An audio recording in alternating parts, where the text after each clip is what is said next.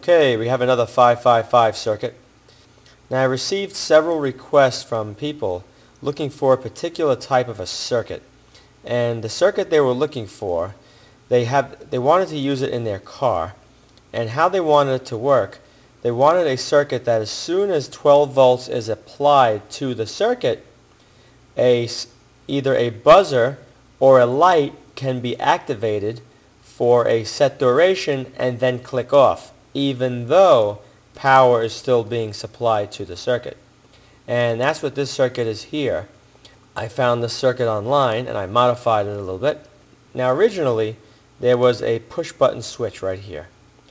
And according to the designer, when you push the button, what happens, the circuit is activated for a set duration. Now in this case it's 5 seconds. After 5 seconds the piezo buzzer would go off, or the lights that you're controlling. You could also, instead of using the piezo buzzer, you can use pin 3 feeding it to a 1K into a 2N3904 NPN transistor, which will power a relay coil, and you could use the contacts to power interior lights of your car. Now once the duration passes, the circuit will click off, even though you still have 12 volts being applied to the circuit. Now if you'd like to make the duration longer, say 10 seconds, you could take the 100 microfarad capacitor and replace that with a 200 microfarad.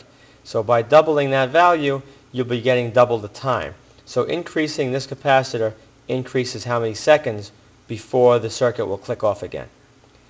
Now because you don't want to push a button in order to have the circuit trigger, what I did is I had the 12 volt power coming in, and it feeds into a reed relay. You have the coil on this side, and over here is the trigger side. So the push button now is where the reed relay switch is going to be. So once power is applied to the circuit, the relay coil gets energized, pulling the contacts together, which is simulating like pushing a button in, which will turn the circuit on. After so many seconds has passed, the circuit will deactivate, it will shut off. If you would like a longer duration, then you would change the value of this capacitor by making it a higher value. 200 microfarad should give you 10 to 12 seconds versus the 5 seconds with the 100 microfarad.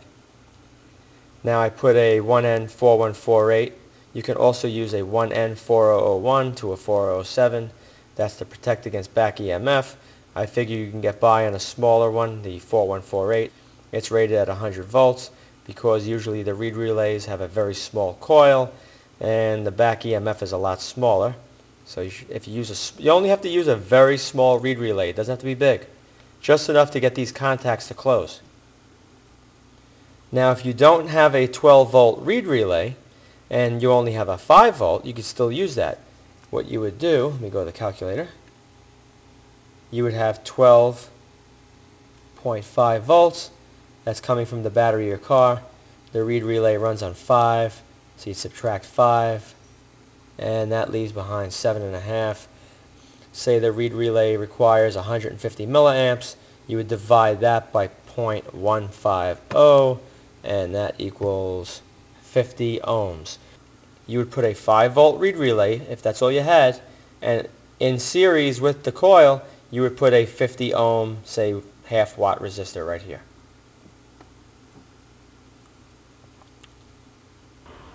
Now the designer of the circuit stated that the push button, the momentary push button, even if it was held down, it would not affect the circuit from turning off once the amount of time has passed, which is 5 or 10 seconds. So that is why we're using a reed relay, because the contacts will remain always closed once the power is fed into the circuit. So it won't have any effect. It will still run for 5 to 10 seconds, and then it will deactivate either the buzzer or the lights. Thanks for watching. If you enjoy watching these videos, please subscribe and post links on other websites and blogs to these videos. Thank you.